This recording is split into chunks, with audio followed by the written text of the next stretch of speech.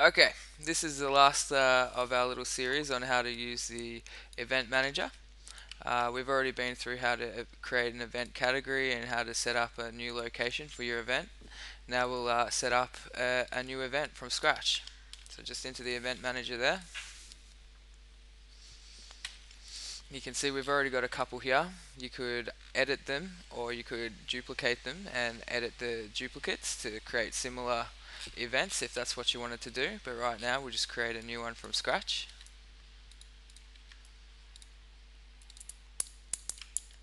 Okay, so our event's going to be called the Internet Success Seminar.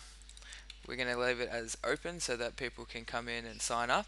Closed, cancelled, and full. Obviously, people can't sign up to these. Rescheduled is just means you've moved the date.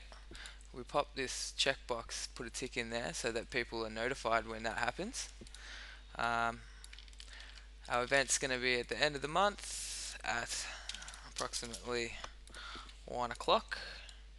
It's going to finish on the same day, approximately 2 hours later. So that's pretty easy to set up. We'll pop in 20 people for the maximum attendance. You could leave that as 0 or empty, like it says here, if that's what you wanted to do for unlimited numbers of people. Just a quick little short description or a blurb. Then we've got our full description here.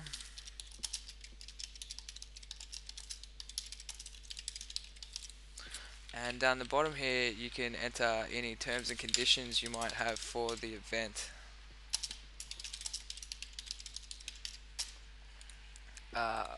As always with all these Joomla things so far, you can style it using all the editor buttons and insert images and that kind of thing. Moving back up the top here, we've got access settings, public for anyone, registered for only registered users are allowed to use our site, see this particular event. We always want to publish our event unless there's something drastically gone wrong. Group registration, we want more than one person to be able to register at a time, so that's a yes. Location, we've already set that up.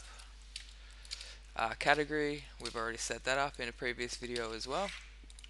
Registration, enabling registration, yes. Notify registered users about this event.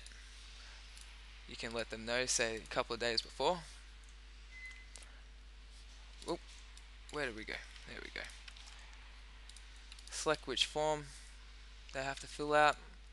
The days from which they can actually register, so the start of the month until right up till the day before. And then our event tickets we can set up. Say we had floor seats and and back seats. We'll create the first set. Floor seats are $100 a pop, 10% tax, and our description here. We add that. Beautiful. Floor seats are added, and say we had the back seats as well. They're not as good, so we'll make them 80. Still 10% tax.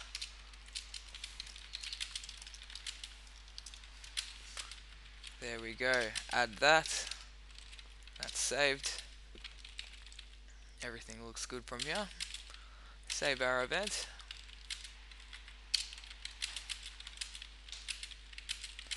And we're done. We can just quickly check the front end.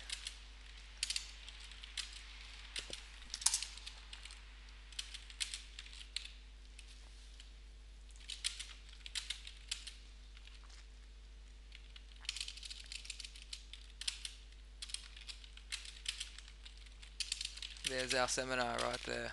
Beautiful.